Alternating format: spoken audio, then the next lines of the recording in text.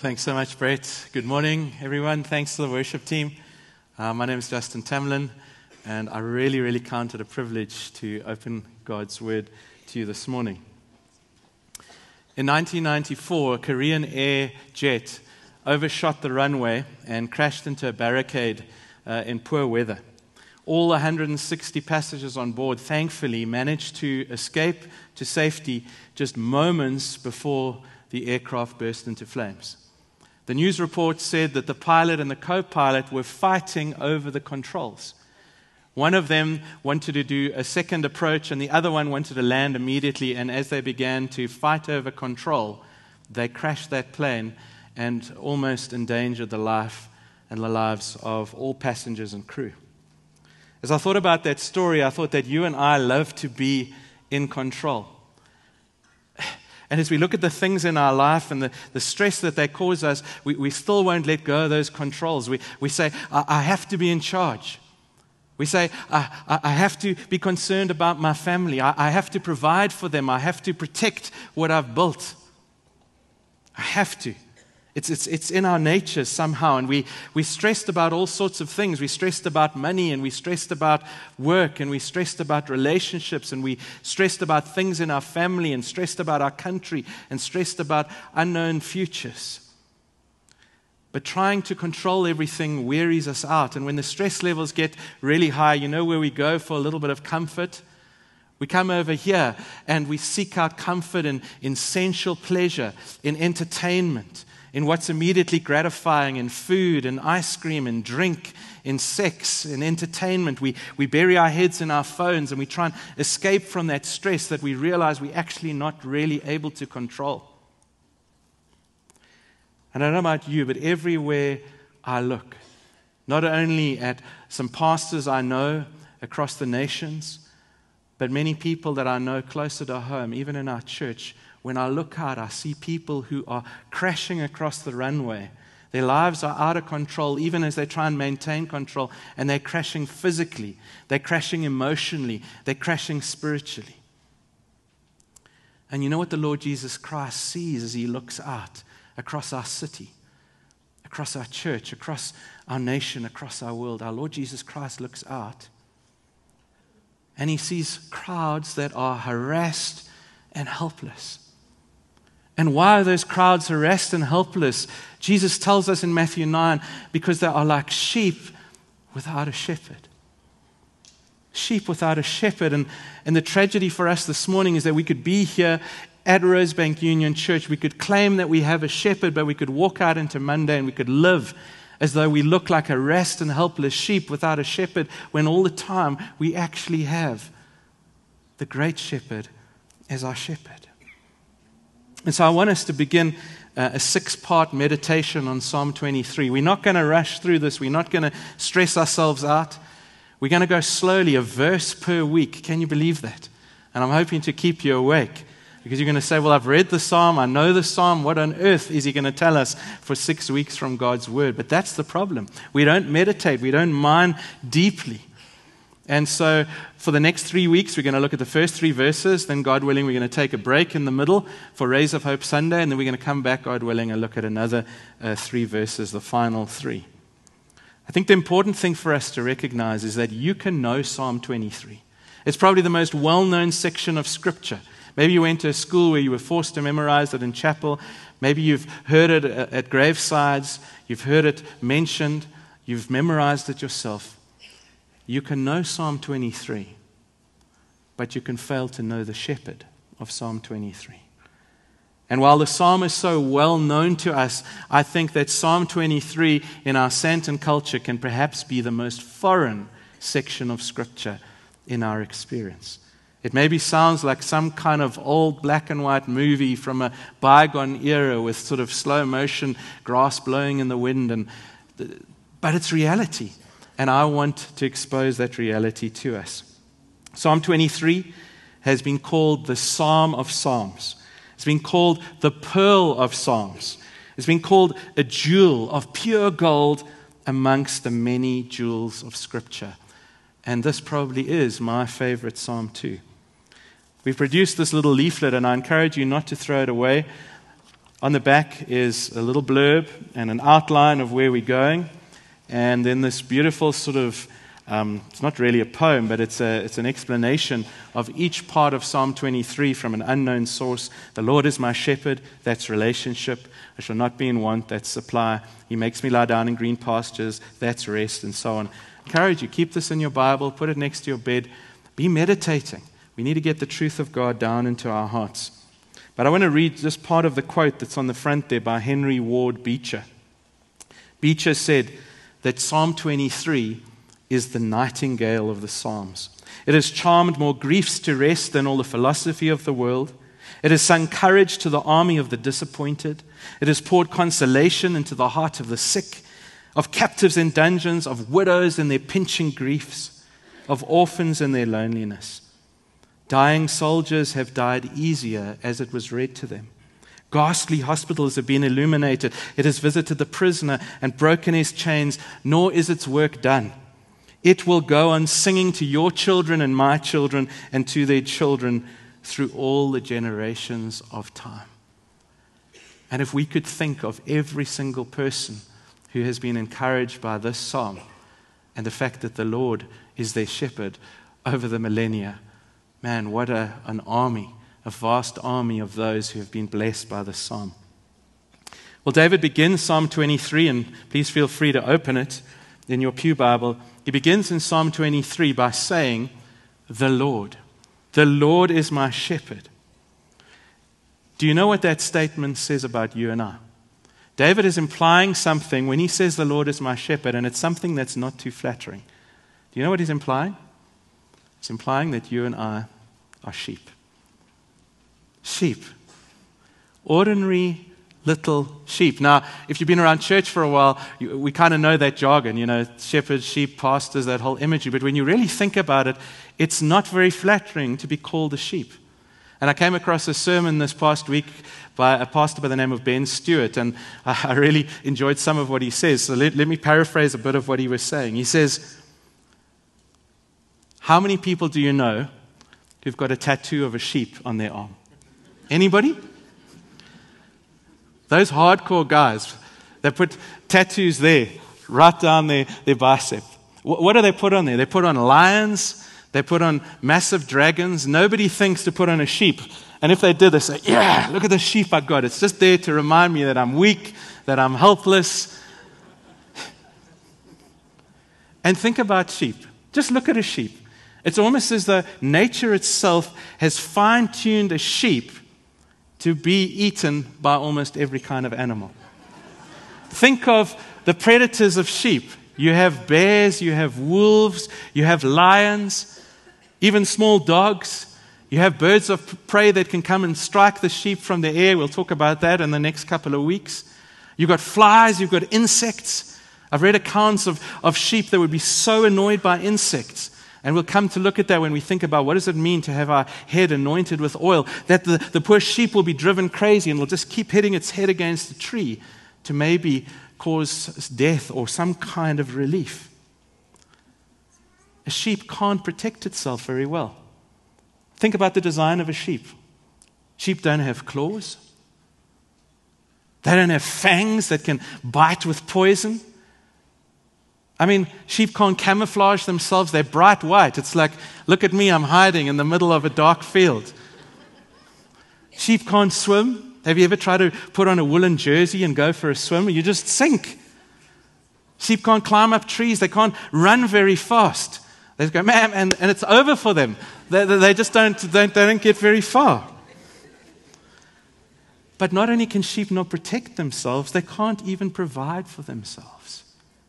They dehydrate easily. We'll see next week that they refuse to drink from fast-running water. They won't. They'll stand there, their little tongues going, and they will not drink because they're afraid. That's the nature of sheep. And when sheep are stressed, because they're jittery animals just like us, when they get stressed, they'll rather seek out contaminated puddles of water that are polluted with parasites and poo, and they'll stand there and they'll just keep going back to the same filth over and over and over again, not recognizing the harm that they're doing to themselves. They cannot hunt for food. They can't take care of themselves if they get injured. Friends, without a shepherd, a sheep can do pretty much nothing.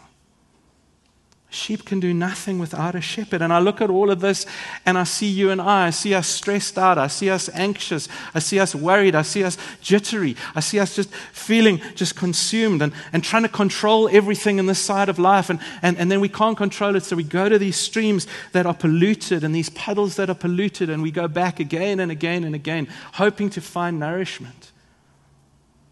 And we cry, who will lead me? Who's going to comfort me? Who's going to protect me in this scary world? Who's going to give me satisfaction? But there's only one who can. And that's where David starts in Psalm 23. He starts with him, the only one who can. And look what he says in verse 1. The Lord is my shepherd. And you'll notice that the word Lord is capitalized to distinguish it from a different Hebrew word, which is normal Lord, just capital L and then all small case. This is capital Lord. This is a translation of God's most sacred and beautiful personal covenant name. This is Yahweh. We don't even know how to pronounce this word. We say Yahweh, but it's actually in the Hebrew YHWH. We don't know what the vowels were. The Jews wouldn't even pronounce this word. Translated, it means I am. I've been as sick as a sheep this past week, so I need to keep drinking uncontaminated water.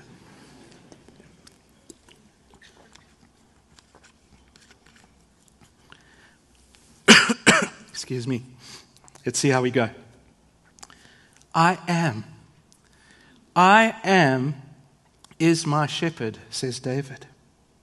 The eternal, unchanging, all-wise, all-knowing, all-powerful, ever-present I am. This is the Lord that is my shepherd. Every orbit, every heartbeat, every atom, every lung is dependent on the great I am for its existence. What credentials? Is there a problem for you as a sheep that is too big to solve?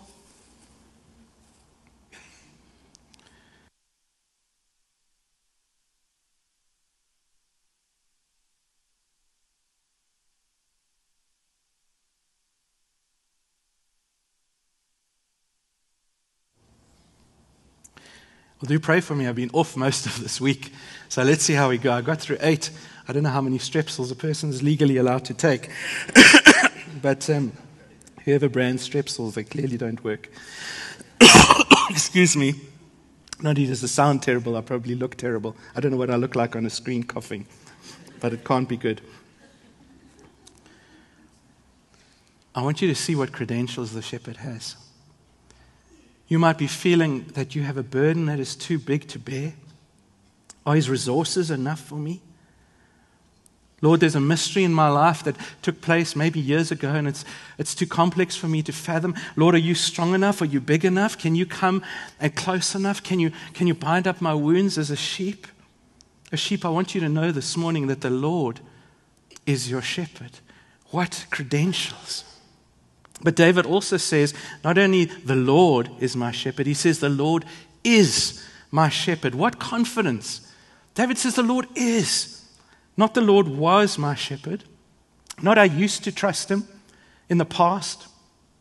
You know, when things were going well, and now I find myself in this valley of the shadow of death. I can't believe God would have brought me here. How's this going to help me?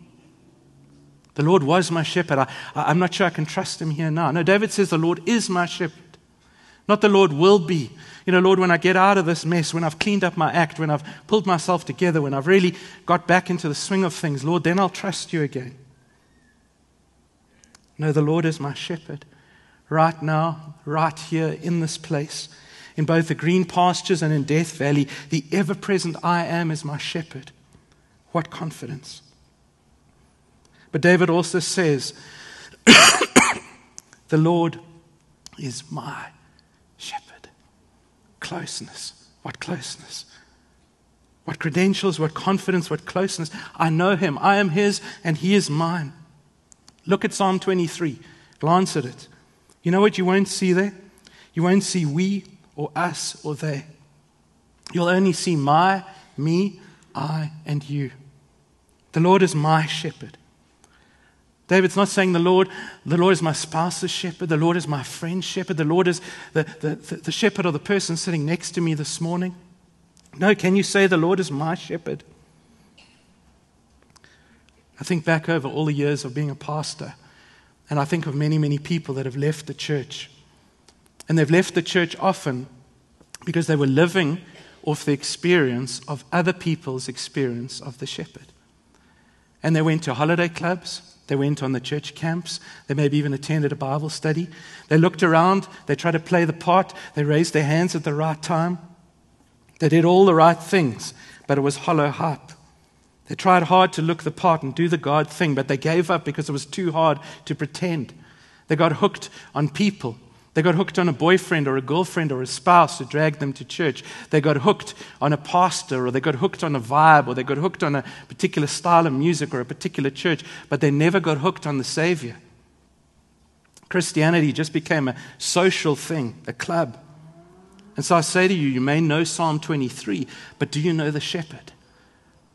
Do you know the shepherd? This is the source and the fountain of the psalm. Everything that David is going to say flows from here. For 6 weeks, I'm going to be saying the same thing because that's what David does. The psalm is over the minute he said, the Lord is my shepherd. But he's going to spend 6 verses unpacking that. And if you don't know the shepherd, if you don't know the source, you dare not enjoy the blessings downstream because they're not for you. You will not experience them until you've gone to the fountain of all life and blessing. The Lord is my shepherd. How wonderful for us to meditate as we go out into this week and to say to ourselves, the Lord is my shepherd. What credentials? The Lord is my shepherd. What confidence? The Lord is my shepherd. What closeness? And then the Lord is my shepherd. What condescension. What condescension. What a scandalous thought. How dare David bring this I am Yahweh Almighty, all-sufficient, ever-present God down to the level of smelly sheep? How dare he associate the Lord with shepherd? Isn't that scandalous? How dare he do such a thing? How condescending. But it wasn't presumption on David's part because throughout the scriptures, God has revealed himself as a shepherd. Here's just 3 verses, and we could have looked at hundreds. Genesis 49, God describes himself as the shepherd of Israel. Isaiah 40, he tends his flock like a shepherd. He gathers the lambs in his arms and carries them close to his heart. He gently leads those that have young. And then the New Testament, Jesus says in John 10, I am the good shepherd. The good shepherd lays down his life for the sheep. I am the good shepherd. I know my sheep, and my sheep know me. And we were singing it this morning. Yes, the Lord is a strong tower. Yes, he's a rock. Yes, he's a shield. Yes, he's a refuge. Yes, he's all those things and many other beautiful images. But in Psalm 23, he's my shepherd. He's my shepherd. And one commentator says that this statement, the Lord is my shepherd, links a lump of common clay to divine destiny. Links a lump of common clay to divine destiny. A mere mortal becomes the cherished object of divine diligence. If you know the shepherd and he knows you, you are a lump of clay that has been linked with divine destiny, and you are his most cherished possession. And he will be diligent in his love and shepherding of you. I think to myself, the Lord could have just remained the Lord. But he chose to marry the word Lord with the word shepherd. He chose to do that willingly. He wrapped up his lordship with your sheepness. Why? Why did he do that? Why does a school counselor that I used to know work long hours with rebellious teenagers in a high school who don't want that counselor's help? Long hours, day in and day out. Why? Why does a paramedic that I know post on his Facebook status around Christmas about all the struggles of being a paramedic and trying to save the life of a drunkard and having that drunkard curse at him and vomit on him and fight him off, and yet he's fighting to save his life? Why? Why does a lady I know go into a hospice township and that's her ministry? All she does is clip the toenails of people that are suffering with HIV. Why does a family from Rosebank Union Church give up their comforts and go out into the foreign mission field? Why does an elderly wife spend all that time and all that energy invested in loving her frail husband when she's a complete stranger to him. He can't even remember her name. And sometimes he thinks she's his mother. Sometimes he thinks she's a stranger. Why does she do that? And if you're a parent this morning, can I ask you something maybe you haven't thought about? Why do you love your kids? I know you think about it actually all the time. Why do you love your kids?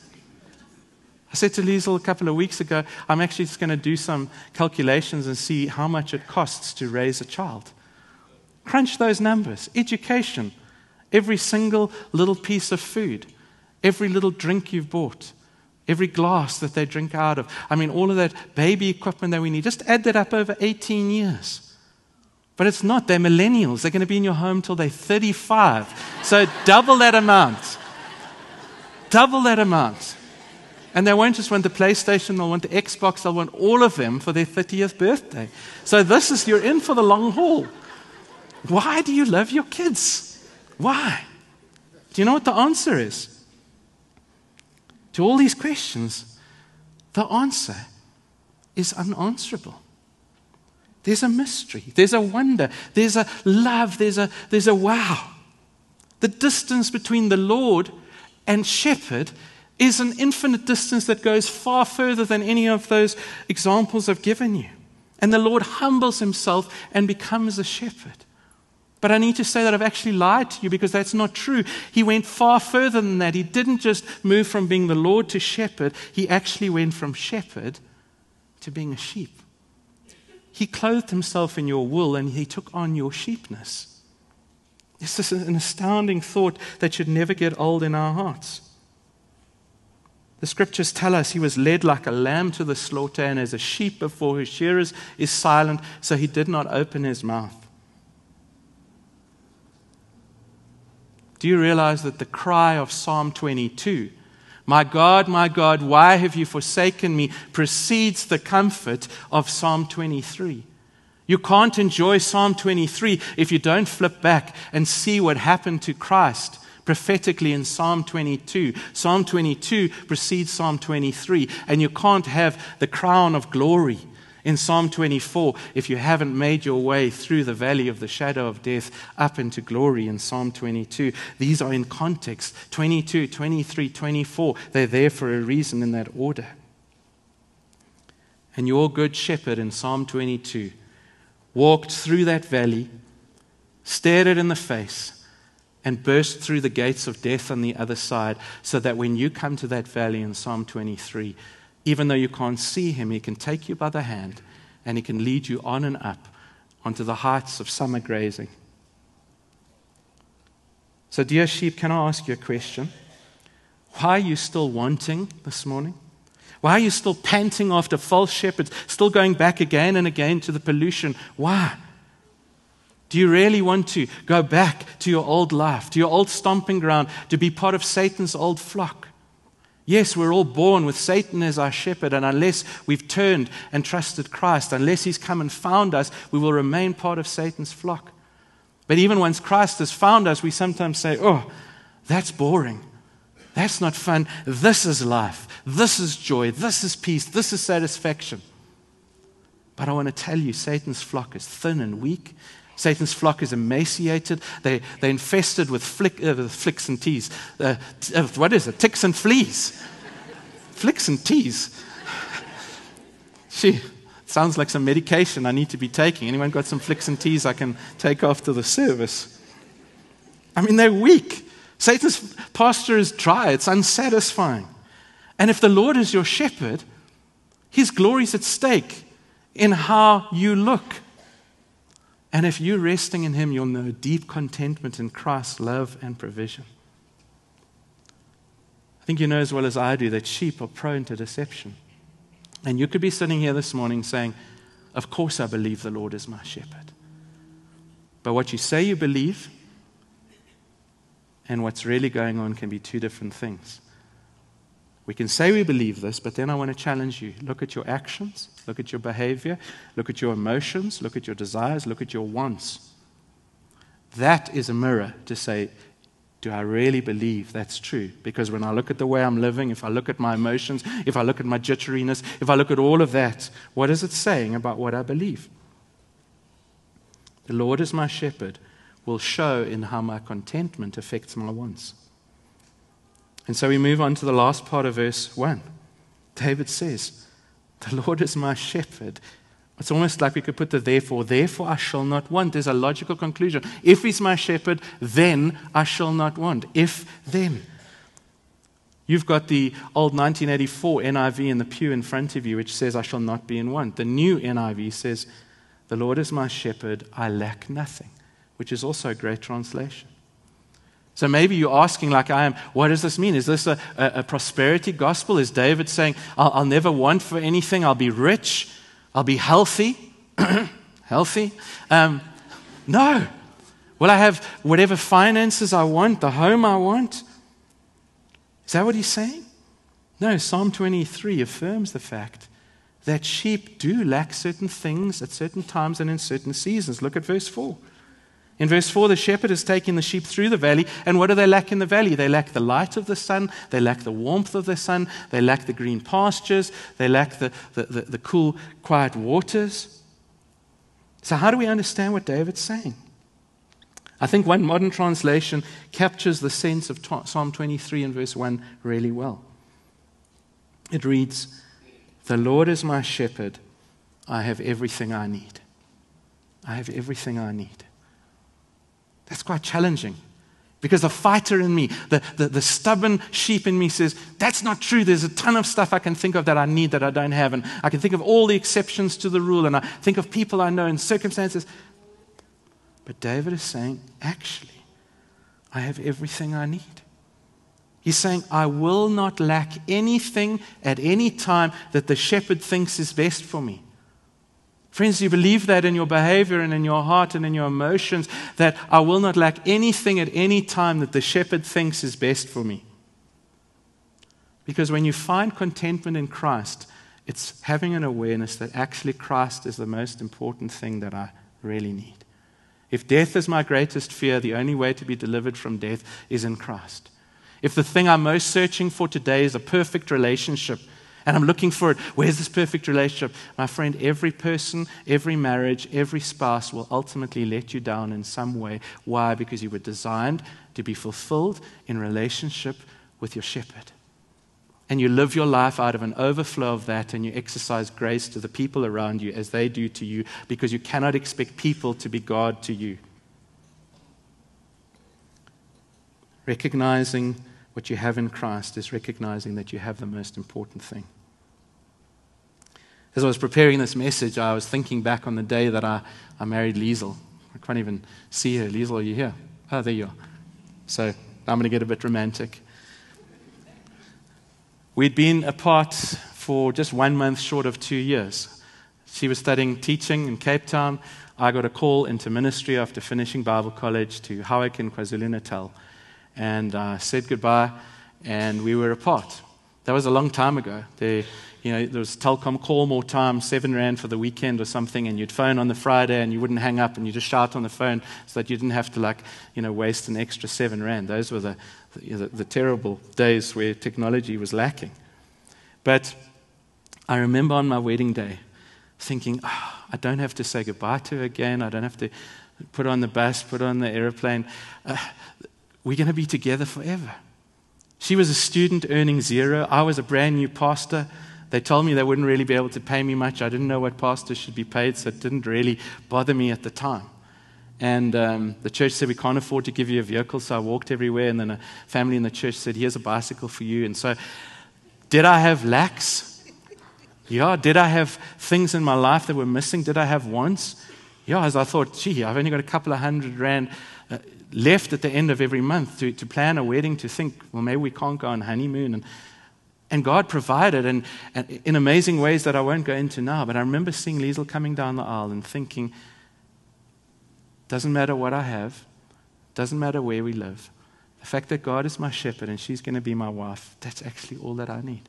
Come what may, wherever the Lord should call us, wherever he should take us, she will be my wife until that day when he calls her home. We're finally together. And that's all that really matters. And maybe I was young, maybe I was naive, but I wonder as I look back, if there's not something significant in that kind of perspective on life and finding contentment in Christ and saying, Lord, actually, if I have you, yes, it doesn't mean that I just become a zombie and all my desires and needs and wants go away, but they become secondary. It's I have you, and Lord, that's okay. If you and I are together, we can conquer whatever life's going to throw at us. And I think when we flirt with the world, when we go back to those puddles, we're actually saying the one that I love is insufficient. That one that's supposed to love me, no, he doesn't satisfy my needs. Every time we sin, we are laying a charge against God that our shepherd is inadequate in some ways and he's a poor lover of my soul. And we chase shepherd substitutes instead of allowing our contentment in him to slowly wean us from these things that we think are such great wants and needs, and yet they may not be.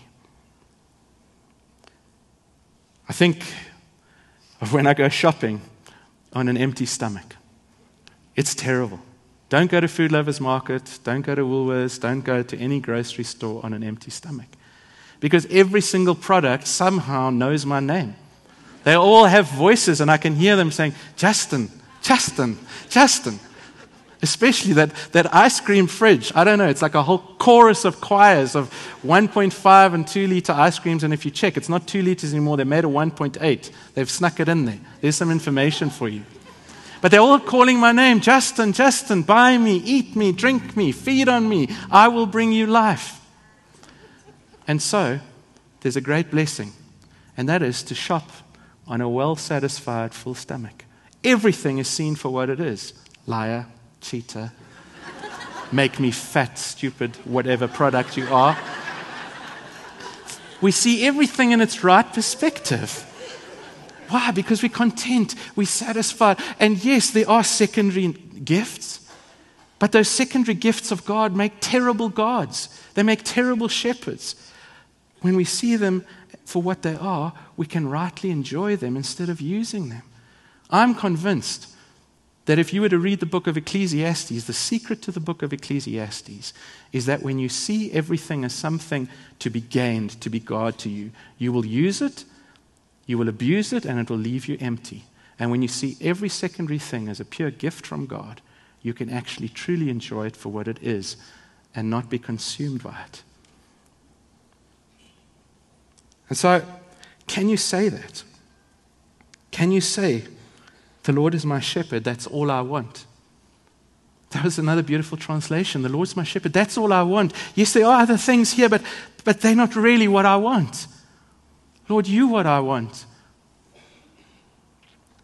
Take a look at the screen. You fill in the blank. We've said the Lord is my shepherd, but that may not be the case with you. Self may be your shepherd. You fill it in. Money is my shepherd. Success is my shepherd. Approval is my shepherd. My family, as good as they are, is my shepherd. My spouse is my shepherd. My business, my pleasure, my sex, my alcohol, my pornography, both good and bad, is my shepherd. Sheep will always follow something. We can't help it. We will follow someone or something. And would we trust things that are decaying and not eternal and not lasting and not ever present instead of the one who is? And so as we close, I just want to ask a few quick questions to help you determine why you might be struggling with contentment in Christ. Just 4 questions, jot them down, pop them in your phone. Maybe one will stand out for you, and you say to yourself, hey, Lord, as I go back this week, meditate on this psalm, really dig deep. Maybe this is why I'm struggling. I believe you're my shepherd, but Lord, I'm struggling with the I shall not be in one side. Number 1, just ask yourself, am I confusing my needs and wants? I mean, we've spoken about it. That's what advertisers do. They love to convince us that we need more, the latest, the greatest, the best, and they're shouting at us. And as we said, when you're content in Christ, you can truly enjoy things. Love enjoys, lust uses. Another question, number 2. Am I more focused on what I don't have rather than what I do have? And I think of a trip to Durban on the N3, which is something we do to escape the stress as well. We think Durban's going to be our hope for the long weekend, and it never is. Never is. But as I was going down that N3, there'd been beautiful rains, the pastures were green, and I saw this flock of sheep, and they were just enjoying this grass, except for one little sheep. He was pushed against the barbed wire fence on the side of the N3. I was convinced that he was trying to push this body through, even if this barbed wire ripped his flesh off. I don't know why. He wanted to just get out there onto that road and to see what it felt like to be hit at high speed. And he's got his mouth through the fence, and he's eating the most disgusting looking tufts of grass covered in tar and carbon monoxide and whatever from all the trucks that go right past there, but forcing his way. And as I saw that image, I thought, maybe that's a picture of me. Maybe it's a picture of you. That we're not content with what we have. We've got this whole field of abundance, green pastures, and yet we will keep pressing through the fence and focused on what we don't have because it's off limits, it's inaccessible, and we think somehow that'll bring us life. Number 3, am I more focused on the immediate rather than the bigger picture? Some of you have been through very, very difficult times. That valley of the shadow of death is a frightening place. It's a place that has deep and dark shadows. It's a place of fear and of loss and of grief, where certain things are missing, where life is uncertain, things are jittery. And what you might do in that moment is allow that to reinterpret the long haul of the journey you've been on. And that's a very possible reality. That you will look at the exceptions, you will look at the problems, you will look at the deep loss in your life, and you will say, no, I can't. Maybe the Lord isn't my shepherd. Maybe I'm a goat. Maybe I've got this wrong. And I want to encourage you, don't just allow the immediate, as painful as it is, to stop you. Recognize that this is a thoroughfare. He's leading you through. Don't stop there. Look back on your journey and say, yes, there have been great joys. There's been green pastures and lush fields and beautiful, cool streams of water. And yes, after this moment, there's coming great things, anointed heads and overflowing cups. Lord, let me look at the full long haul and recognize that even in this moment, if I feel I don't understand, Lord, may these other moments here prepare me for this moment. May these things interpret this, not this, interpret all of that. The shepherd knows the whole journey. And both through the good and the bad, he is leading you somewhere. He's not less the shepherd. He knows he's leading you somewhere, and there's no other way around, and that's the way through. Augustine once said, God would never permit evil if he could not bring good out of evil. And I have to believe that. The fourth and final question. Am I secretly wanting to be the shepherd instead of the sheep? Fighting over the controls of the aeroplane of my life, fighting with the pilot, not recognizing that actually I'm the passenger. That was the sin of Adam and Eve in the garden. That was their temptation. You're missing out. You could be like God. And that's the thing we will fight till the day we die. We want to be God. We want to be sovereign. We want to be all wise. We want to be all knowing. We want to have it all figured out. We want to be God. And contentment in Christ is a recognition that, hang on a minute, I'm the sheep. And you know that it's actually the most liberating thing to realize that you're not the shepherd, that you're the sheep. It brings freedom. But wanting to be God brings bondage because you can't be God. That's why you're so stressed up. That's why you can't control everything, because you're not God. We make terrible gods. You were never meant to be the shepherd. And so I close with this thought. Some of you travel a lot, some of you less so. Some have the opportunity to go on holidays, some less so. But I think we all know when we look at our kids, when they're with us and we're taking them on an adventure somewhere, somehow our kids don't seem to stress about stuff, particularly if you're traveling internationally. And I think of a recent trip that Liesl and I had the privilege of going on. I mean, our girls are teenagers. They're not phased. They've got their iPads. They've got music in their ears. Nothing really seems to bother them. It doesn't mean that as sheep they don't sometimes fight and they get irritated. When are we going to get there? Why is this long? Why is that boring? Do we have to go here? There's all of that. But on the whole, Mom and Dad carry the burden for that trip. And when things go wrong, they're not really stressed about it. If a passport falls down a stormwater drain, it's like, oh, okay. Do you understand the implications of that? Do you know what that means? The flight was cancelled. Oh, okay, cool. Well, that vending machine looks nice. We'll go over there. They don't feel the burden. And when GPSs break and things go wrong, and I remember us being in New York and having to catch a bus somewhere and being told, oh, well, you booked your ticket so early 6 months ago, that bus company's gone bankrupt. So we don't even know who you are, you don't exist. It's the 26th of December. Where are you going to go in New York and find accommodation at a reasonable price and miss your connecting flight? And Amber and Summer, That's the reality. And I think to myself, if my daughters can trust in my all-sufficiency on a trip, when I'm a frail dad, I'm weak, I'm stressed out, things go wrong in my life, sometimes it says insufficient funds, sometimes the credit card has disappeared, sometimes it doesn't work, and my resources are limited, and my wisdom is limited, and I'm lost, and I don't know where we're supposed to be, they just assume, oh, Dad knows what's going on here. Woohoo! And I say to myself, brothers and sisters, if my daughters can trust in that kind of father, then surely you can trust your heavenly Father, who's the complete opposite of that, who is in control, who knows what he's doing, who has unlimited resources, who has infinite knowledge. Surely you can. And so as you go out into this week, I want you to say to temptation, no temptation, the Lord is my shepherd, I shall not be in want. You go out and say to fear and worry and doubt, the Lord is my shepherd, I shall not be in want. He makes me lie down in green pastures. He leads me beside quiet waters. He restores my soul. He guides me in paths of righteousness for his name's sake. And even though I walk through the valley of the shadow of death, I will fear no evil, for you are with me. Your rod and your staff, they comfort me. You prepare a table for me in the presence of my enemies. You anoint my head with oil. My cup overflows. Surely goodness and love will follow me all the days of my life. And I will dwell in the house of the Lord forever. Amen. Oh Lord, we thank you for this psalm that has encouraged countless men and women and young people in every season of life, those who are close to death and those who have just arrived in life and everything in between. Oh Lord, we live between these two hospitals of life and death, and you come and in your grace you meet us and you shepherd us in between these two hospitals and through them and beyond. Lord, I pray that the psalm would grip our hearts, that as we dig deep and come to just meditate on these truths as we go out tomorrow, Lord, we would emphasize each of those words, the Lord is my shepherd. And that, Lord, it would result in us being able to say, I shall not be in want. Thank you, Lord, for your mercy, your grace. Thank you for your sheepdogs called love and mercy that follow us all the days of our life. Thank you for your word. Thank you for your spirit. Thank you for green pastures. Thank you for coming and finding us when we go back to those polluted sources.